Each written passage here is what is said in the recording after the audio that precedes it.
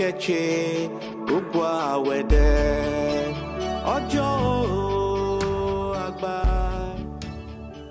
Do you have a friend, a sibling, a child, or even a parent who keeps you on your toes whenever you are out in public? Now, when you are out with them in public, you just keep praying for them not to open their mouth. Because you know that as soon as they open their mouth to say anything, they get themselves in trouble. Some other times, they even get themselves and others who are with them in trouble. And so when you are with them, you just keep praying, God, please, just let them keep their mouth shut. Please, let them not say anything until we get out of this place. Because they have a history of getting themselves and others in trouble. Well, I have many of such in my life. Sometimes, friends, couples that I visit, sometimes we go out together, maybe to a restaurant to eat.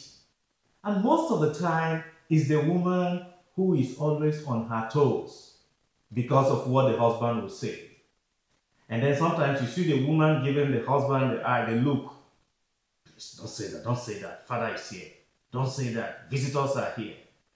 Sometimes they may sit next to their husband, giving them the elbow or pinching them, or they have their leg under the table, kicking them. Don't say it. Because the more you speak, the more you expose the family, the more you disgrace us.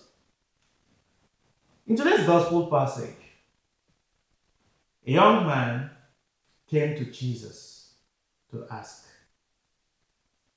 what do I need to do in order to inherit eternal life?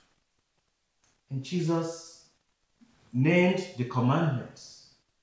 And after listing the commandments, the man said, is that all?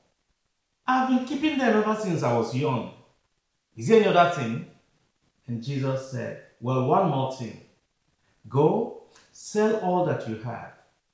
Give the money to the poor, and then you'll be good to go. And the man became sad. Let's go over the story again. Today's gospel passage does not tell us whether the man was young or old. But the passage says the man ran up to Jesus. And so I'm giving myself the permission to believe that he was a young man since he ran up to Jesus. The gospel passage does not tell us anything about his marital status. But I'm giving myself the permission to give the man a wife. So he's married. And not only that he came with his wife to meet Jesus. And his wife knows him to be such a man who would always get himself in trouble with what he says. And so when they arrived, the woman's heart was panting, please, let him keep his mouth shut. Let him not say too much so that he doesn't get himself in trouble. And then the man asked Jesus, what do I need to do to inherit eternal life? And Jesus listed the commandments. And the woman with her leg under the table was kicking the man. Stop at this. You have heard it. Just let's leave it at this point. But the man, a know-it-all, a Mr. Know-it-all, had to prove something. And so he went on to ask Jesus, so what else?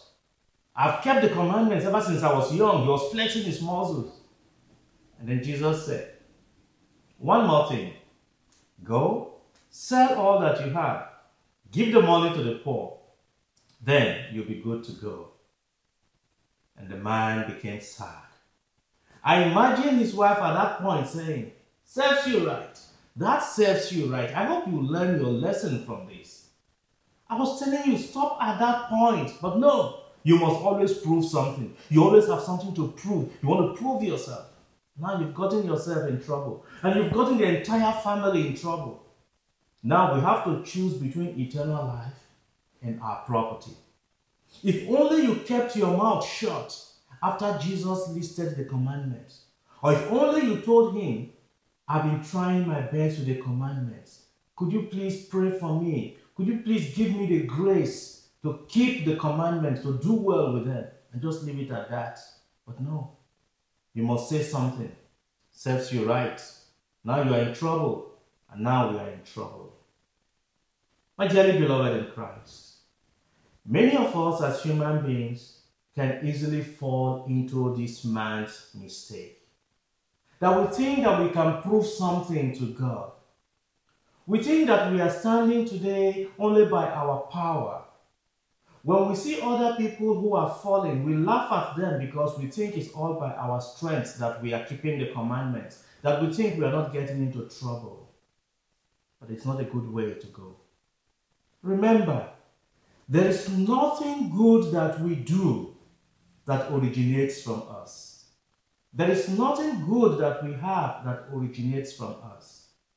The only thing we can boast of, the only thing that we have that did not first come from God are the sins that we commit.